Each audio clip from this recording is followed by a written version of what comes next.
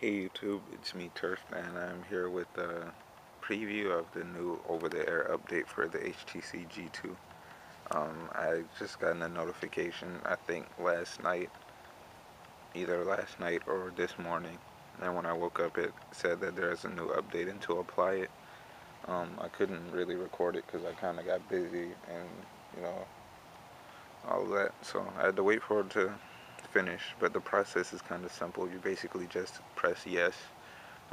The phone downloads the update, turns off the phone, reboots. It shows you a screen with a green rotating screen and a down arrow, and I guess it means it's downloading and installing the update. But I don't think it saves the update to your SD card, so there's no way to distribute it. Um, but it downloads it to, I guess, the internal memory, and then it installs it. So here's the boot up time now.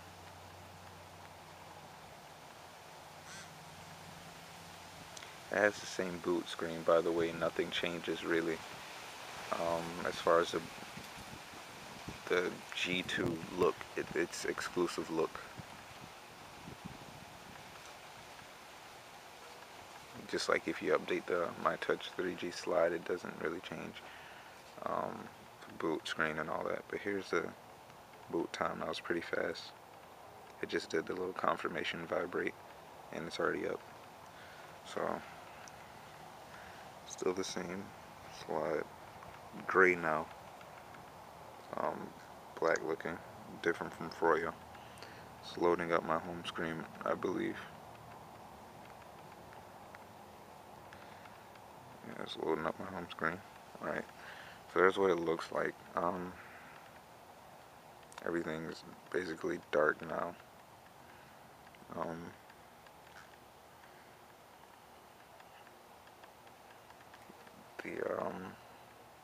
I don't know what else to tell you. It's pretty much not that big of an update.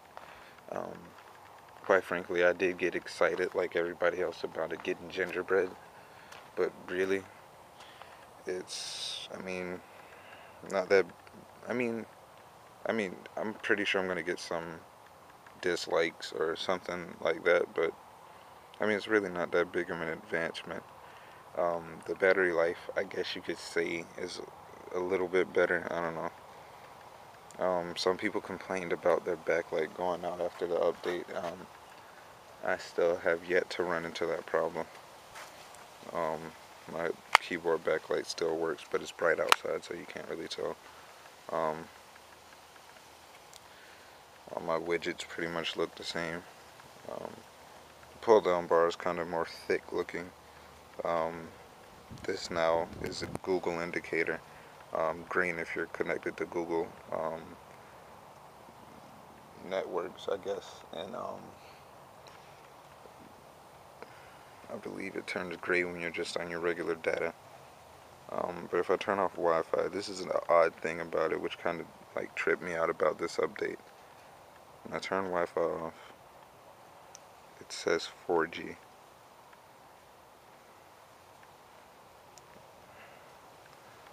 I don't know if that's normal. I don't know if that's an issue, but I'm pretty sure this phone is not a 4G phone.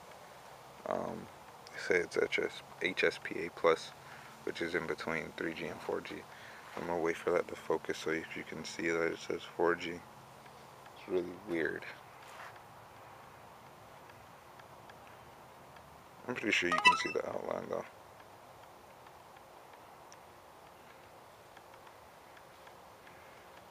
I don't know. It's not focusing right now, but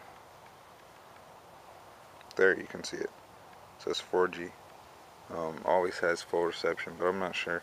All of the apps update relative to Gingerbread, as well as the Android market, but I think you update that separately by going to settings, applications, going to all, then tapping market, then force closing and uninstalling the updates. Then you should wait a few seconds and then you'll get the updated Android market. But otherwise, really, it's a good update, but it's not a revolutionary update. My thoughts on it are that I would rather have waited for the ice cream sandwich update. Now, this is kind of like a theory type thing that people have been kind of, I guess, circling. But they say that they're going to make an operating system that's like epic and can be used for every handheld and tablet and all that. They don't have to make any more updates, kind of like iOS 5 is coming out. It's going to basically run smooth on the iPhone 3G, and they don't have to downgrade back to 4.2.1 and all that.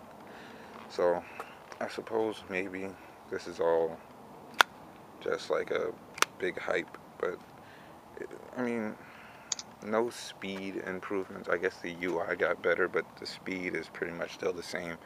The G2 is in general a fast phone, so I never had any problems. Still does that. Still can unlock it from the slide out. Doesn't do the gingerbread lock screen animations though. Just regular closeout. Overall, that's just what that update is. The gallery hasn't changed. I guess I can show you that. From froyo, that is. And my battery dies really actually kind of fast. Maybe because, I gotta show you the gallery first. But I gotta show you another factor that could be killing the battery. The app drawer is still the same. So, gallery still kind of the same way. But the settings, about phone, tell HTC. I think that's what's killing my battery because it says enable tell HTC since. I believe it's just sitting there sending all my information to HTC. I'm not 100% sure on that, but that could be a running service that could be killing my battery, so I'm going to turn it off. It could be. I'll turn it off later. But that could be a solution if your battery's dying. I don't know. Mine is dying actually relatively fast. But I know I don't really have any widgets that require updating running. But yeah, that's the over-the-air update. This should also be coming to a T-Mobile store near you. That not a I think you have to go to a corporate store because I called one of the stores and they said that they don't do it, but another one does.